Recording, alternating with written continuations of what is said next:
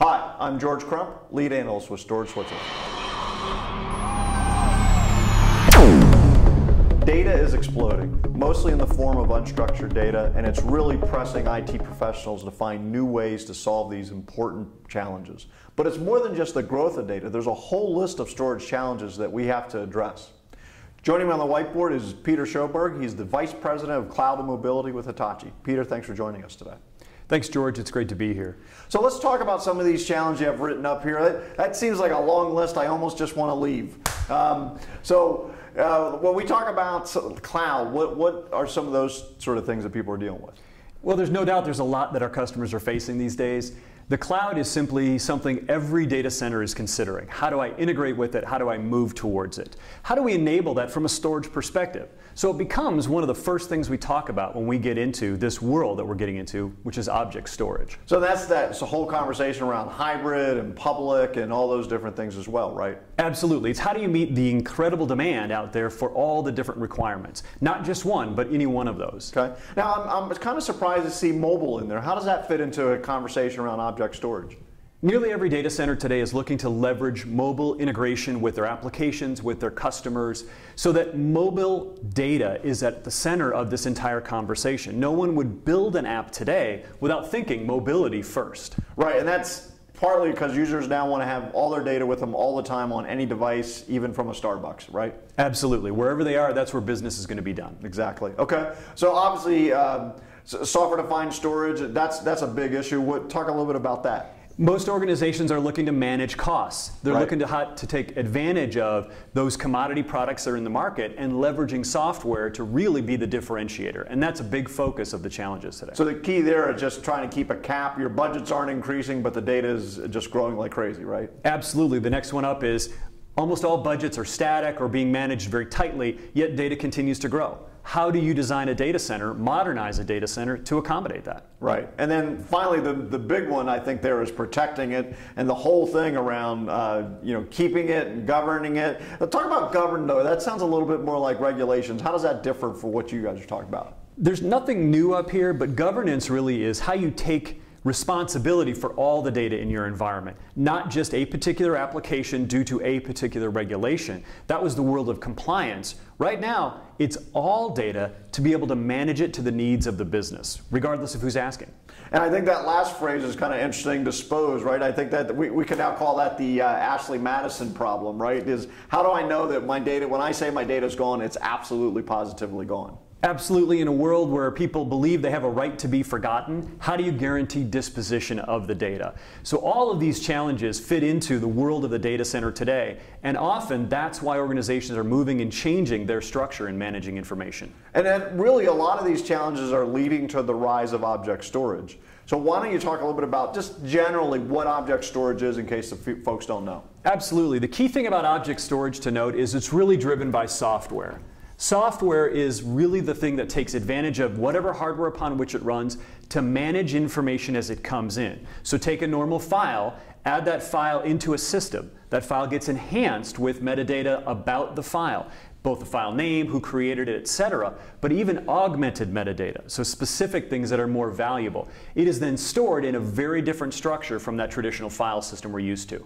And that leads to, like, I can do things with metadata like maybe set like an expiration policy or things like that, correct? Exactly. It plays into how do you manage that data over time. Okay. So you can retain it for a set amount of time. You can dispose of that data when that expiration date comes up. It allows you to manage the data per object as your business requires. And now these architectures are more scalable as well, correct?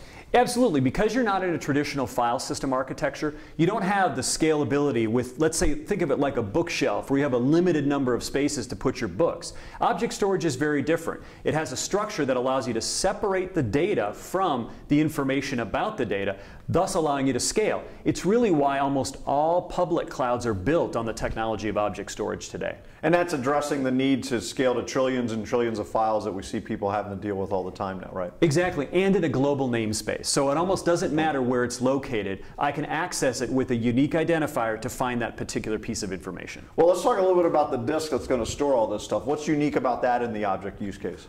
Well, as you think about this information scaling, you have different technologies. One of the big technologies is going to be erasure coding. Now that's going to enable the use of like high capacity hard drives here, right? Because one of the problems with like an 8 terabyte hard drive is if we're running RAID 5, you could be months into a rebuild process, right? Exactly. Erasure coding allows you to protect that data in a different way, along with things like geodispersion to spread that data out over locations. Your protection scheme is very different in object storage. Okay, and then over here it looks like to me you got the cloud, and I'm going to guess that's a mobile device. Is that a remote office? Exactly. So the idea isn't that you're just doing data center data. You're really looking at mobile device, remote data, and cloud data, because this is a single instance of covering your information. So we need to provide a strategy that incorporates how your mobile device works, how your data is in any data center where it's located, and then integrating with, should you choose to, some kind of a public cloud technology.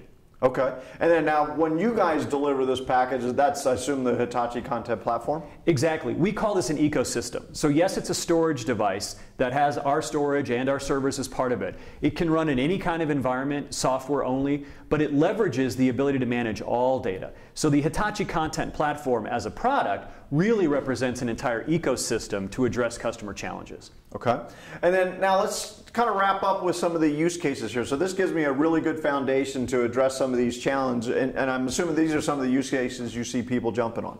Yeah, the Hitachi customers that are leveraging this today often begin with an archive. They think about how to keep data separate from an application for a period of time. It's very common. Object storage has been in this world for a long time. But it's really moving past that. That was a single use case. Now we're moving into things like a file cloud. This is where you might replace file servers in an environment and leverage a file gateway that backends into a cloud technology. Okay, and then that gives you the advantages of the enhanced metadata again, the single instancing, things like that? Yeah, absolutely key is that because of the protection and scale, all this data is self-protected, self-healing. So it doesn't get into your enterprise backup technology. It really allows you to reduce cost and manage it more effectively. You know, I talk to folks a lot about data protection. That's one of the big things I talk about. Look, if we can get rid of the 90% of the data that isn't changing, imagine how good you would be focusing on the 10% that is. Exactly. Just take the user file data out of the enterprise, put it into a file cloud, and you've addressed that. Okay. Well, talk a little bit about app development. How does that fit into this object world? What we're seeing today is new applications are born of the cloud. Just like they incorporate mobility, we know we want to be able to access that data wherever, whenever. So the applications we build today need to take advantage of a different structure. That structure comes along with object storage. So where you have metadata assigned to an object, you actually have structure on unstructured data. It's a really key differentiator because you can find the things that relate when they're rich media data, when it's video data or files from a different project. Well, that gets to, you know, finding the needle in the haystack. I just want to know what the needle is. I don't want to have to search through the whole haystack, right? Exactly. To be able to identify and relate the data, you change how you can leverage the data. And that really leads us to this final use case, which is how object storage can support a big data initiative. Okay. You know, big data is one of those terms that has a lot of meaning in the industry. To me, it's how do you turn data into value?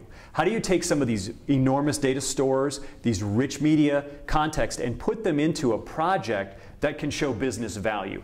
Object storage can be a foundation for doing all of that. Well, and object storage can also be the foundation. The other term we always hear a lot here is data lake, right? And object storage is a good foundation for that as well, right? Absolutely. When you look at what you're trying to achieve with a data lake, it's the ability to take in all data in a native format, preserve it for a certain period of time, and then begin to take value from that as your business demands. Peter, thanks very much for joining us today. Thank you, George. Good to be here. Well, there you have it.